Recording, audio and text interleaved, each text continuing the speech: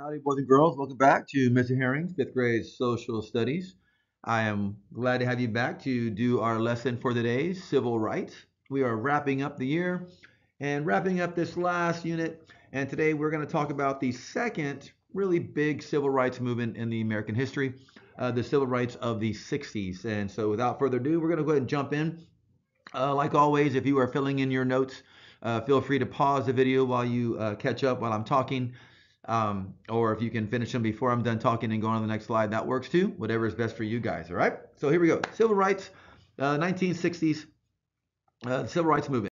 So, first of all, what are civil rights? Well, civil rights are the rights that are guaranteed to all citizens by the Constitution. Remember, the United States is a constitutional republic, and there are rights written into that Constitution that all Americans have, that they cannot be stripped of. So if all citizens are guaranteed these rights, what's the problem? If you remember back when the Constitution was written, it said all men were created equal, but that excluded a certain very specific group of people in the United States. And it turns out that not everyone in the United States was receiving the rights they deserved. Specifically, African or Black Americans and other minorities were forced to endure mediocre conditions as well. So during the civil rights movement, people stood up for minorities and demanded equal rights for all.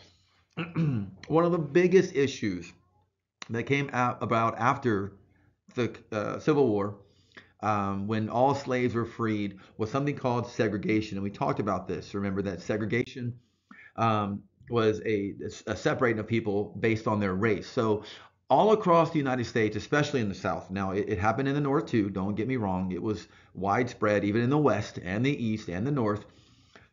But segregation flourished.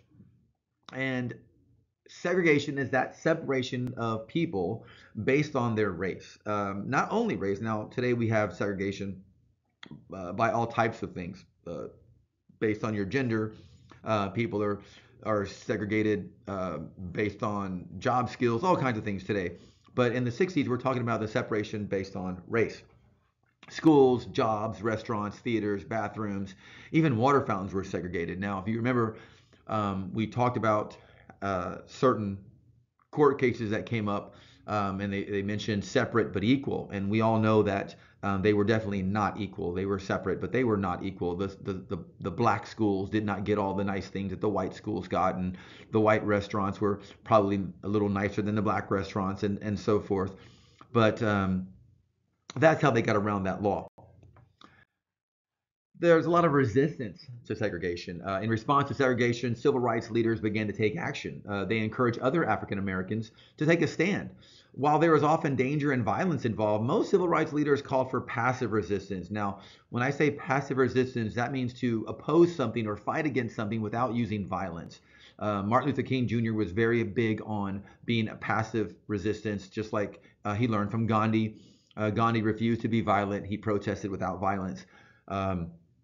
And some examples of this, like we had sit-ins where black protesters would resist by sitting in an all-white restaurant or movie theaters or park benches or bus seats or anything where only whites were allowed. And of course, they were nonviolent, but the actions against them were definitely not nonviolent. They had boycotts to refuse to do something or refuse to do business with a company or a group because they used segregation. They had huge marches, a large gathering of people come together and show their support by marching down the street, and they might chant something.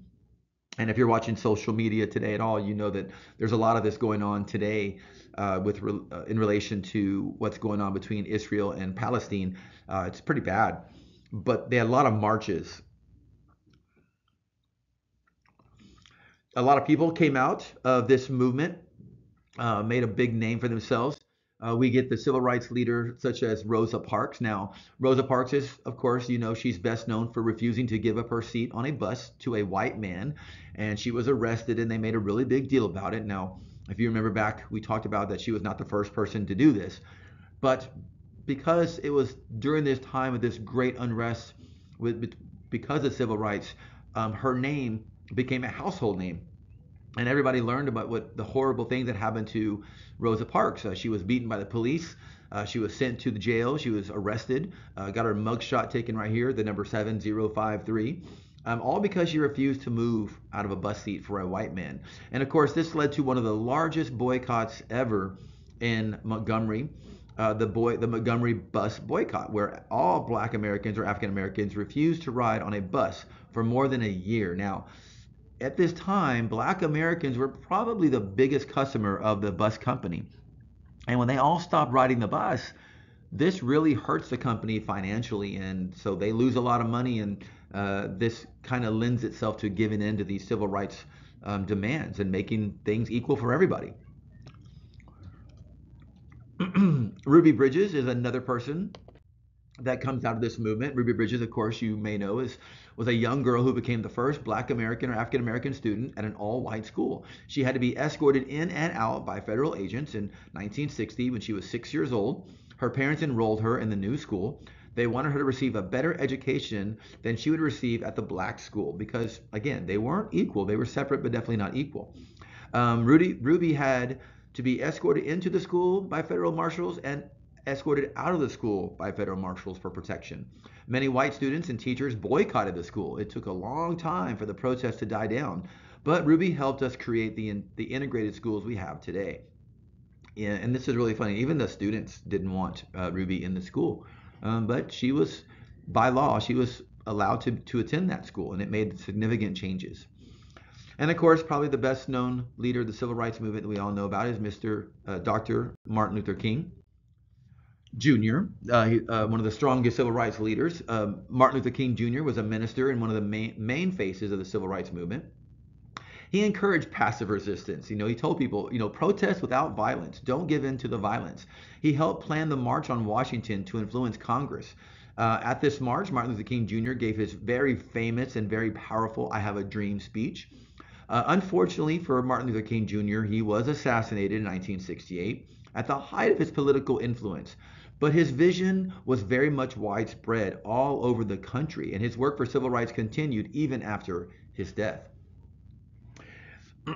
Another very famous person in the civil rights movement is one of my favorite characters, Mr. Jackie Robinson. Now, Jackie Robinson was the first Black American baseball player allowed to play on an all-white team, the Brooklyn Dodgers.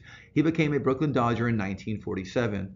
Jackie and his teammates faced violence and threats for his participation on the team. They weren't allowed to stay in certain hotels when they traveled. They weren't allowed to go to certain restaurants when they traveled. It was really difficult, not just for Jackie, but for the whole team. Jackie promoted nonviolence, and his talents eventually gained him acceptance in the baseball world. He played in 6 World Series games and was even inducted into the Baseball Hall of Fame. His efforts broke barriers for other Black Americans in baseball and across the country. And if it weren't for Jackie Robinson, we wouldn't have some of the tremendous Black Americans playing the game of baseball we have today. The next leader we're talking about is Mr. Malcolm X. Malcolm X is a little bit different than Dr. Martin Luther King Jr. He was a little more vocal, a little more aggressive. He was Islamic. He was an Islamic minister, and he advocated for Black American rights. Unlike Dr. Martin Luther King Jr., Malcolm X was known for inciting violence. He believed that without violence, it's not a very good protest. His fight for civil rights did not honor integration. He did not believe that integration was the key. He approved of segregation, like many other civil rights leaders fought for integration. He believed that blacks and whites should be separated. He believed in black supremacy and was very harsh against critics. He didn't back down from anybody. He had a strong belief in his people, and he believed that they had the right to be their own and be separated as they would. Malcolm X, too, was assassinated in 1965. He gained many followers across the country, and he's best remembered as one of the most influential African American, Black Americans of all time. But like I said, he was very, very different than Dr. Martin Luther King. So let's talk a little bit about the major events. I've already talked about this, the Montgomery bus boycott. Rosa Parks was arrested in 1955 for refusing to give up her seat. The Black Americans rallied around her and organized a boycott of the Montgomery bus system. And almost every Black American in Montgomery participated in the boycott, which they refused to ride the bus and pay for their bus fees. The bus system lost a lot of money, and eventually they gave in to the request, and the bus system was desegregated in 1956. So just a short year later, that bus company had to give in to the demands. We also get something called the Freedom Rides. Now, freedom rides were these like marches, but they're just mobile with vehicles. They were organized by civil rights activists in an attempt to integrate buses in the South. Activists would ride from north to south, from the northern state to the southern states, and integrate on integrated buses and bus stations and restrooms and water fountains, and force people to integrate them. The opposition in the South was strong, and many freedom riders were jailed or even beaten. But soon after the riots began, a desegregation order was passed to start integrating the busing systems all across our country. Some other really bad things that came out of these freedom rides, these protesters were, a lot of them, mostly were white protesters and college kids, and they showed up in a town and they weren't really prepared for the violence that they would face. And many of them received extreme beatings, and some even died. Another major event was the Great March on Washington, put together by Dr. Martin Luther King. 1963, the major civil rights organizations came together to create a demonstration in Washington, D.C. Their goal was to convince the Kennedy administration, now John F. Kennedy was president, that African Americans deserve better living and working conditions. Now, it is estimated between 200 and 300,000 people gathered at the march, and Dr. Martin Luther King gave his famous I Have a Dream speech. After the march, of course, President Kennedy and Vice President Johnson committed to influencing Congress and helping the civil rights movement. And of course, there's some really bad things that come out of the civil rights movement. After the Civil War ended, we get something called the KKK. The KKK stands for the Ku Klux Klan. It was a major force against the civil rights movement. They were a group of white supremacists, and they supported segregation. They were terrorists on our country, domestic terrorists. They would bully and pick on black Americans or even white Americans who disagreed with them. The KKK made it extremely difficult for civil rights activists. They used violence and fear to keep African Americans from making a change. If there was an election going on, they would stand outside and intimidate black voters so they wouldn't vote. Unfortunately, in some places, even the law officials were in the KKK, and this made it even harder for black Americans to get a fair trial. And many were even falsely accused of the crimes that they had not even committed. And a big response to the civil rights, it was legislation. Congress finally passed legislation. Real change began to trickle through the United States as the lawmakers started making segregation illegal. We have the Brown versus the Board of Education. Supreme Court ruled that segregation of public schools was illegal under the Constitution in 1954. We get the Civil Rights Act, the law that banned segregation in all public places in 1964. And finally, we get the Voting Rights Act. And this was a law that protected the rights of all Americans to vote in 1965. Thousands of African Americans were able to vote for the very first time. Now, today, civil rights are very different. The main civil rights movement lasted from 1954 to 1968. However, the civil rights activism still continues today. Did you know that the KKK is actually still active in some parts of our country? Now, they're not nearly as strong as they once were, but there are small sections of it that still linger in our country. Racism is still a major problem. We need to continue growing as a nation and overturning racism as a whole. And today, racism does not just point towards black Americans, but now we seem to have racism against just about anybody. If you have a difference in opinion, people will target you, and there's all sorts of forms of racism today. So think about this for a second. Have you ever felt inadequate, based on something you couldn't control? Maybe the way you look, maybe the way you talk, maybe what you have, and how does that make you feel?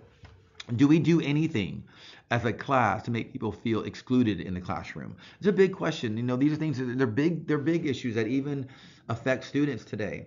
And what are some things that we can do as a class that would make everyone feel more comfortable and involved? All right, on your notes, you might have some blank space. You maybe jot down some answers to these questions if you feel so inclined to do so. And finally, I've got a list of questions for you to think about. They're not in your notes, but you could certainly review these. You can pause the video and review these and make sure you can answer all these questions, because these questions will show up on a test. All of these answers will come from your notes today. But that civil rights movement of the 1960s in a nutshell. Hope you enjoyed it. I kind of went through it quickly, but the school year is wrapping up, and this is something that's very, very important, and we need to get this in before our final exam. So if you have any questions, please come and see me. If not, go ahead and fill your notes in completely, and have a wonderful afternoon, and we will catch you guys on the flip side. Bye, guys.